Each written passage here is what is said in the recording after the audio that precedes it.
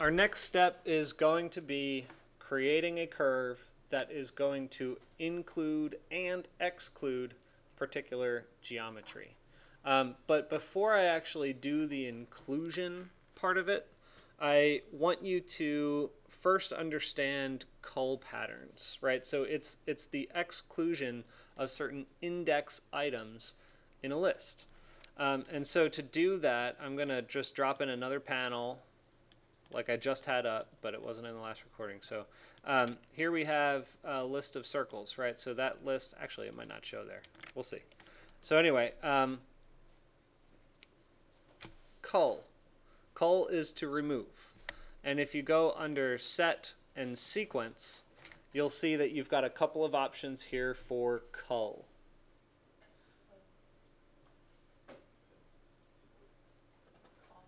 Yeah, cull. So, what's that? Well, what we're going to use is cull pattern. And for cull pattern, it's going to ask us for two things. This is under set sequence. It's going to ask us for the list, right? So that's the source material that it's going to take things away from.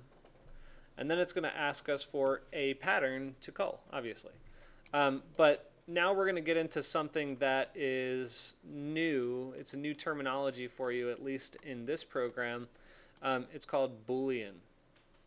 And so you learned a little bit, I think, on the Rhino side about doing a Boolean difference. It's, I don't know the guy's full history, but Georg Boole, I think was his name. He was the one that came up with Boolean mathematics, and so it deals with simplifying things in terms of positives and negative, or not positives and negatives, but trues and falses, or zeros and ones, which is the basis upon which computer programming has, blossomed into everything in our technological world today. Yeah. So I don't really know anything about his mathematics and geometry. I just know that little bit. Okay. Georg Boole is his name. He's a cool guy. So anyway, I think he's Irish. So cull pattern is going to ask us for Boolean values, which means it's either going to be falses or trues.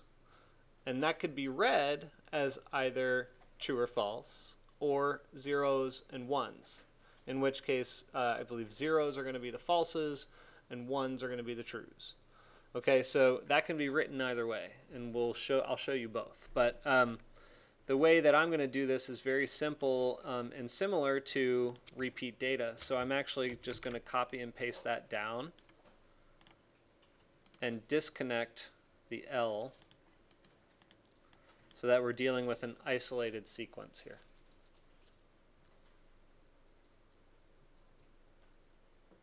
Oh, I'm sorry. No, we need the L. We do need that. My apologies.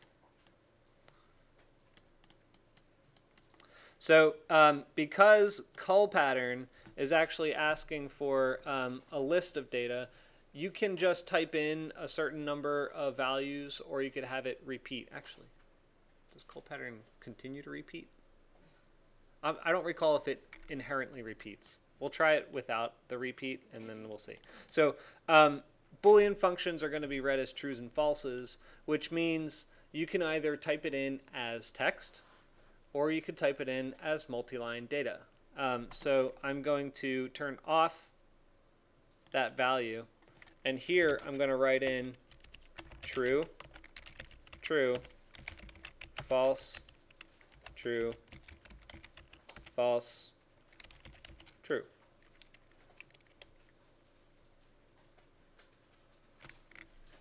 Should it be the same number of values True. as the original list? It doesn't have to be.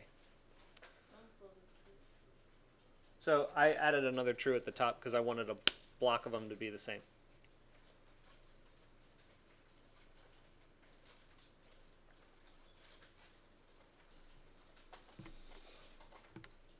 So after you hit OK, it should read as a list of information like that. And when I plug that into L, I'm sorry, not L. Wait. Yeah, no, not L. P.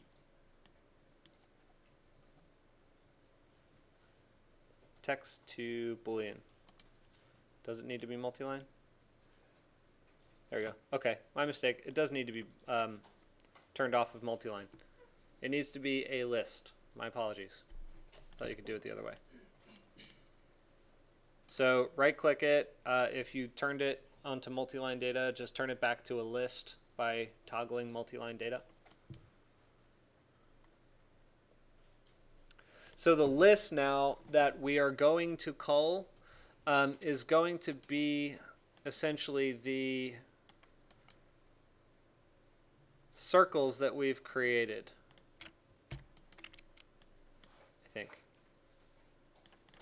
So when I plug the circles in, it's been a while since I've done this one. Yeah, that's right. So when I plug the circles in, I'm going to turn off everything before, and now you can see that there are circles missing from my pattern. I actually, like I suspected, I guess I did remember something from back in the day, I don't need to repeat this because Boolean, the cull pattern actually does have an inherent repeater. Yeah, okay, yeah, it says it in the description. Okay, so it says remove elements in a list using a repeating bit mask. Mask just meaning that it's going to overlay one data with another. So it takes all of my trues and leaves the circle there. And then wherever I type in false, it removes that item from the list. So let's follow it, right? So I did 3 trues, a false, a true, and then a false and a true. So as I'm reading through my pattern here, I have true, true, true, false, where there's a circle missing, true, false, and then true. Okay, so what questions do you have about cull pattern? It's pretty simple. Okay, no questions about that. That's good. So I'm going to stop this video here, keep an idea together, and then move on to actually inclusion using geometry.